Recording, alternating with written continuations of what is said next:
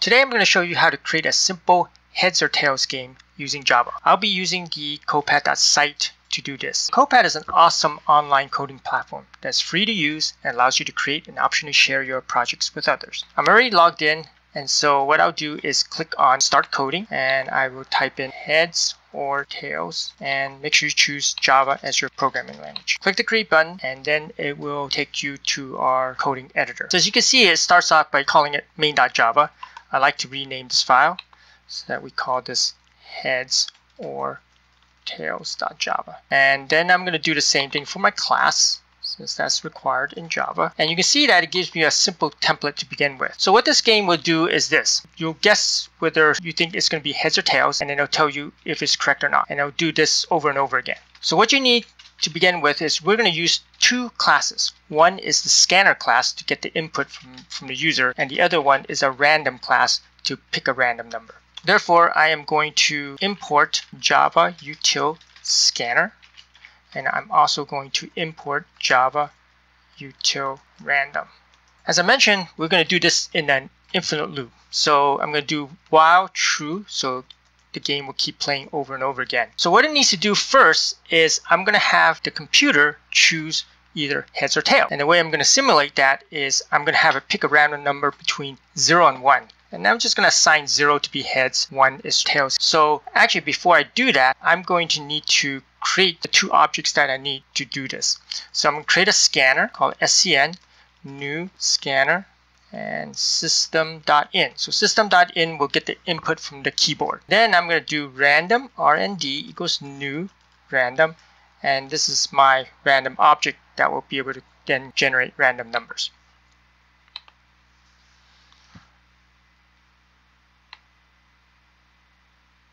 So I'm going to define the sort of the answer, which will be what the computer guesses. And based on the random number I'm going to generate, it will either assign it to heads or tails. So I'm going to say if random or rnd next int 2, and the reason I'm using 2 is because that actually is how it generates a random number, either 0 or 1. Right? It's always 1 less than the value you give it, and it always starts at 0. And so if random next int 2 equals 0, I'm going to assign the answer to be heads. Otherwise, I'm going to say the answer is tails.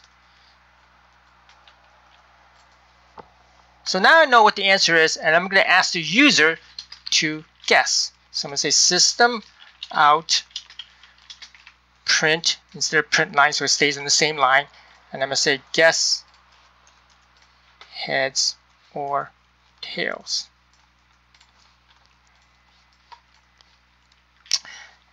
Then I'm going to ask for the guess. So I'm going to say string guess equals scn next line. Okay, so the user is going to be able to enter something, hit the enter key, and then I'm going to compare whether they got the answer correct or not. So I'm going to say if guess equals answer. Remember, when you're comparing strings, use the equals method, not the double equals, because we want to make sure that the content of the string is equal. So if guess equals answer, then I'm going to print out system out print line right on. Okay. Otherwise, if you didn't guess it correct, so if you didn't even enter heads or tails correctly, it will also be considered wrong. Okay. So I'm going to say system out print line. And I'm actually going to tell you what the answer was. I'm going to say it was, and I'm going to say answer, try again. Right? And finally, after that, I'm going to add an extra line here, extra empty line, so it looks a little bit cleaner. Okay. Now that I'm done, I'm going to go ahead and run the program. And it looks like I didn't make any mistakes, so we'll take a guess here. So I'm going to say heads. And oh wow, I got it correct. I'm going to say tails. It says it was heads, try again. I say heads. It says right on. Let's try heads again. And wow, I'm going to keep going heads until I get it wrong. 3 in a row. I'm on a roll here. Okay, it was tails. Try again. Okay, so there you have it. Pretty simple to create a program here. If you realize many online platforms don't handle scanner properly, the input.